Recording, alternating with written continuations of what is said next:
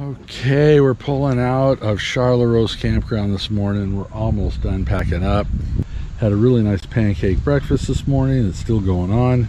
And we're going to be heading to Shipshewana North. Tonight will be the last night without bedroom air conditioning. And it's already, as you can tell by me sweating my face off here, that it's already warm, hot, and humid. And it's not even like 9:30 this morning. So hopefully be out of here real soon. I hear engines revving over there for the car show, and we're out of here. So next stop, Shipshewana.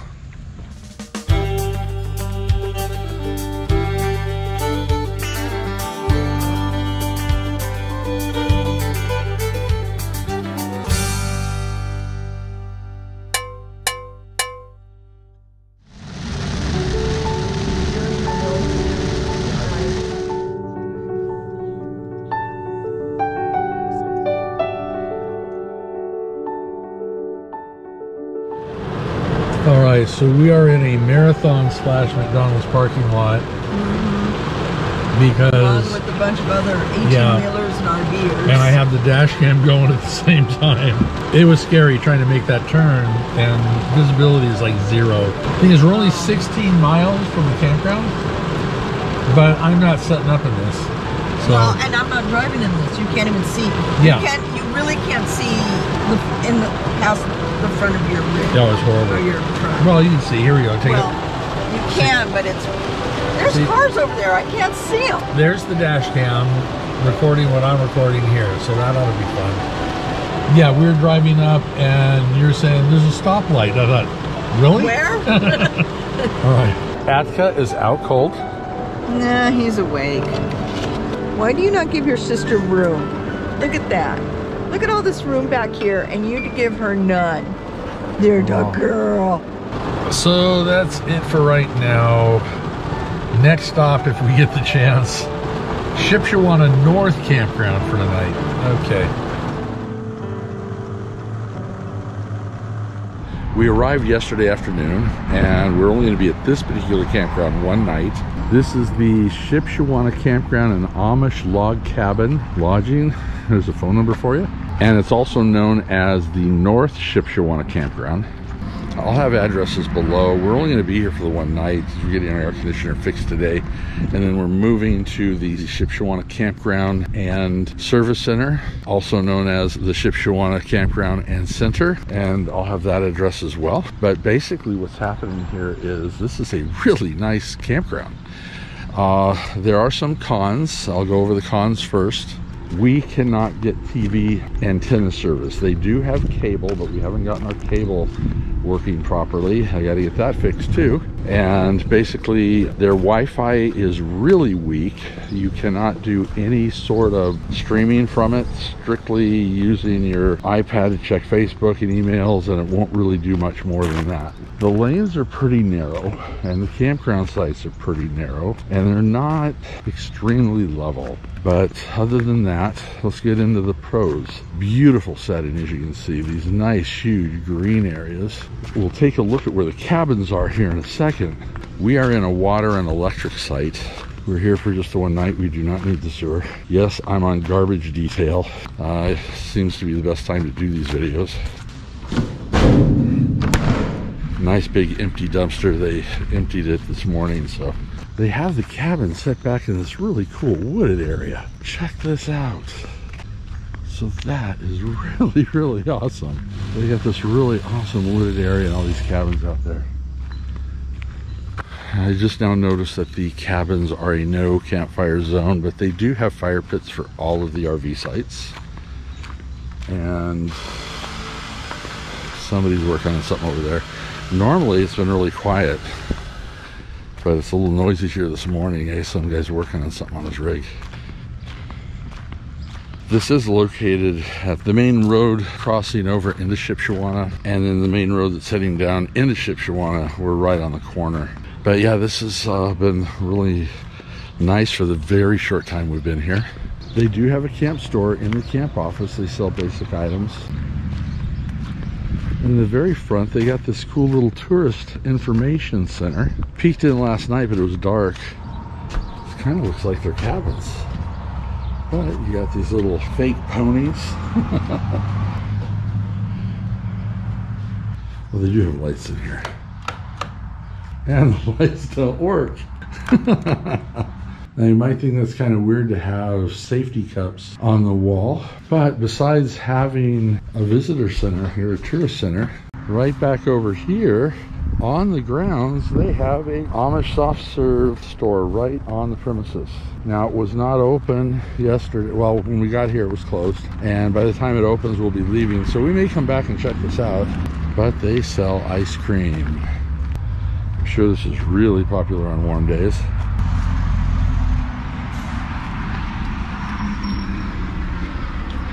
And to give you an idea how close this is, as we're walking away here,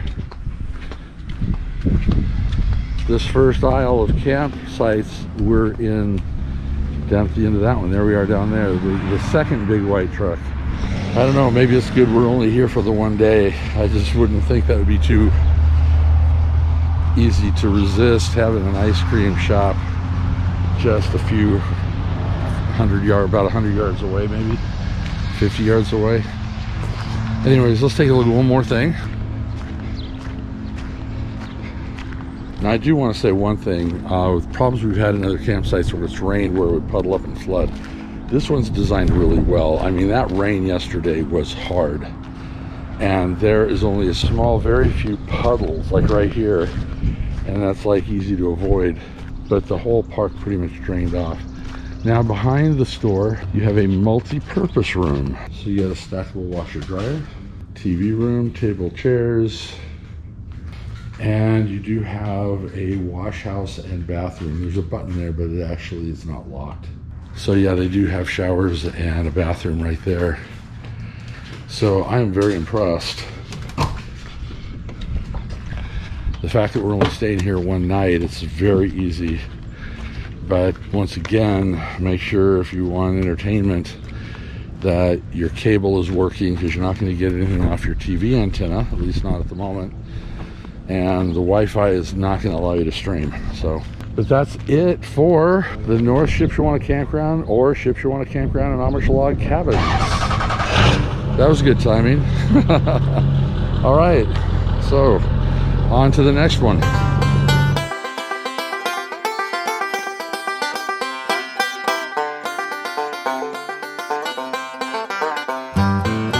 Yay, we get air tonight, and it's only supposed to be in the 60s.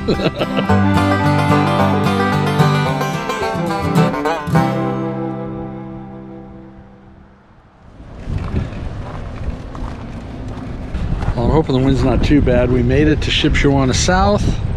This is the RV Campground and Service Center. Service Center is behind me, and this is quite a big place.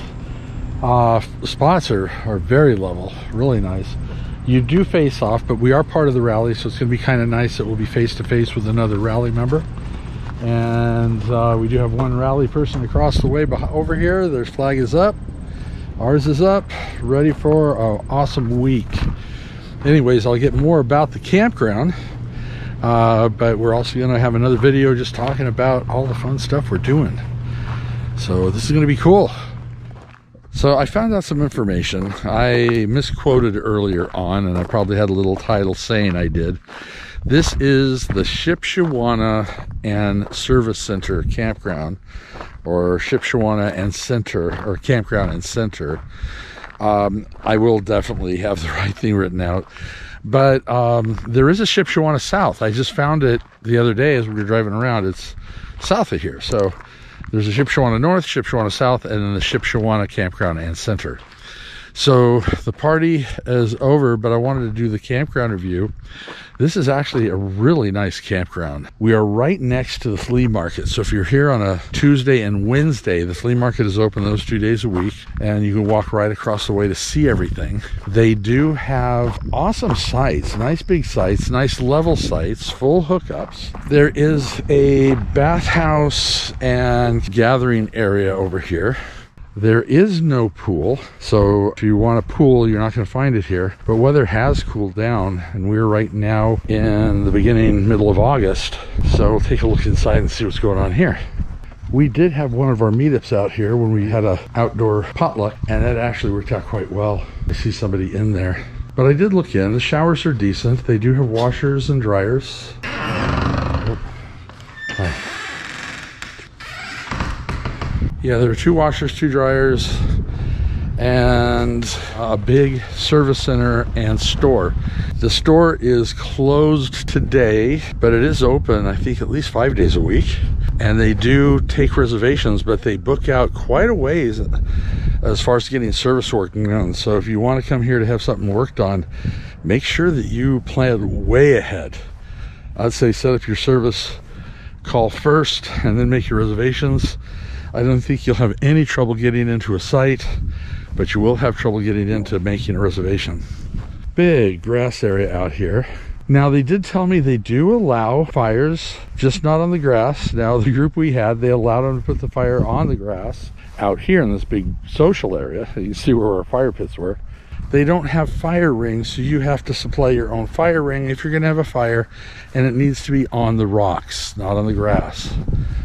So that's a good thing to know. So there's not a lot more to say about this. It is right in the heart of Shipshewana. Kind of. You have a lot of stuff just, main town is just north of us here. There's still quite a bit south. Essen House, if you're looking for that, 7 miles west, and the 20 is just a little ways down, so 7 miles west of the 20. It's just a very cool area to check out. So we're not going to do a lot of in-town stuff in these pair of videos, so if you want to see that, go back to our video from last year to check out Shipshewana. But we're going to probably end this one here. I feel a couple of drops coming, so we want to get out of here. So make sure that you hit that subscription button, notification bell, let you know when we post every Sunday at 2. Thumbs up for good measure, and safe travels. We'll see you on the road.